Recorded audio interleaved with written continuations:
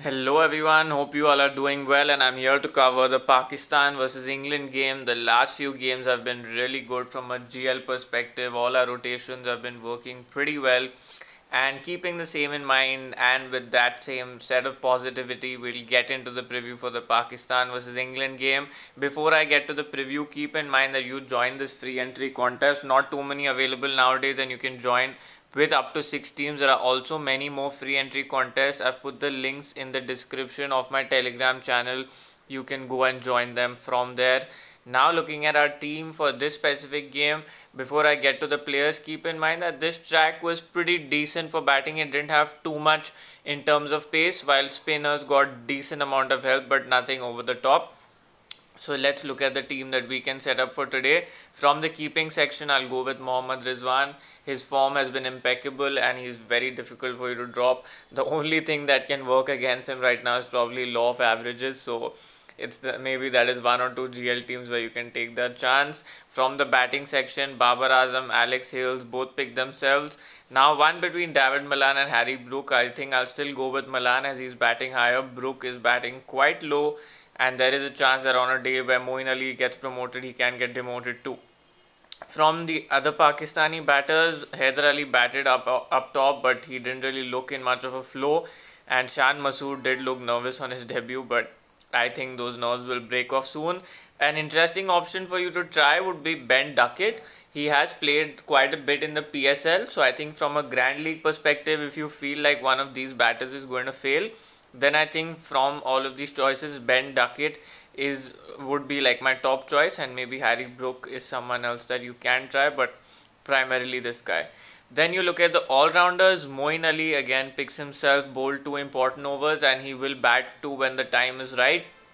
Mohammad Nawaz, he bowled his full quota of 4 overs, but one thing to keep in mind is he bowled in very defensive phases, and his bowling in itself was defensive too.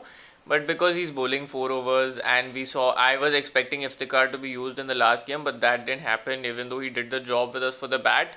With his style of batting, it's slightly difficult for it to come off every game, and hence Nawaz is the better choice. Sam Curran, again, I didn't expect him to bowl his full quota. I was expecting Gleeson to do that, but because Sam did that, I think I'll have to go with Sam Curran here. Then you look at the bowlers. Luke Wood, when he bowls first, amazing Grand League captaincy, vice captaincy choice, as he bowls 2 in the power play, 2 in the death. That's your ideal GL captaincy choice. Then from the spinners here, Adil Rashid or Usman Qadir, I'll pick one of the two, whoever is bowling second. So for now, assuming maybe it's Usman, so we'll just pick him in this side. From the Pakistani bowlers, Naseem Shah got hit quite a bit. Now one observation about Naseem Shah is whenever there's lesser help from the pitch, he is slightly placid with the way he bowls. So if this pitch is going to be the same and not relayed, it's probably a risk that you can take.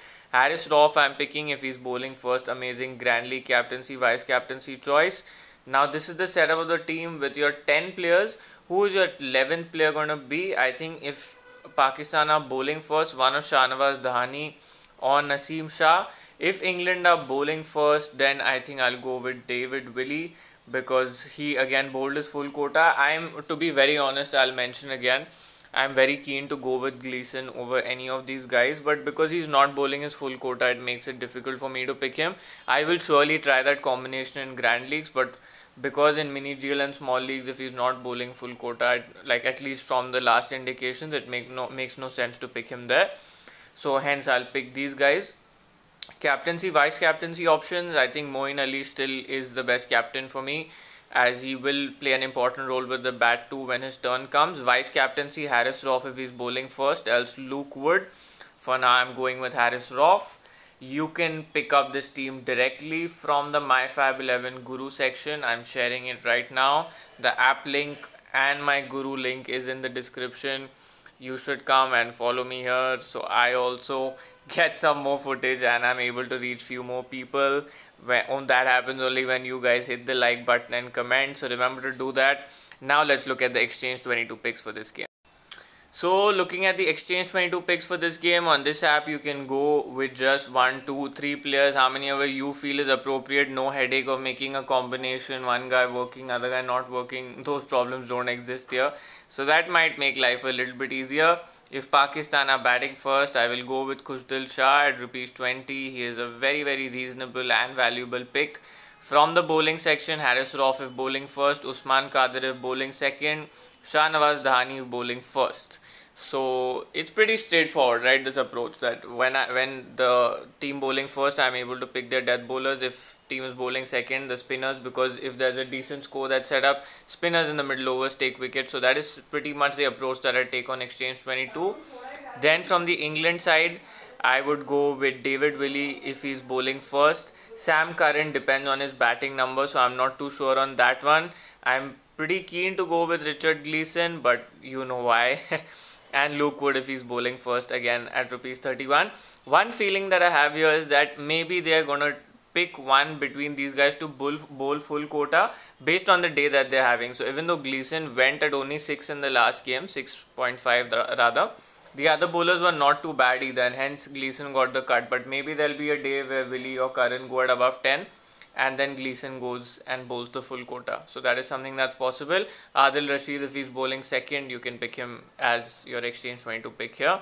So that is my setup for this specific game, and if you guys have any questions, feel free to drop them in the comments. And I want to know your predictions. How many runs is Moeen Ali going to hit today? So go hit the comments immediately and let me know what you think about that. Thank you so much for tuning in, and I hope you have a great game.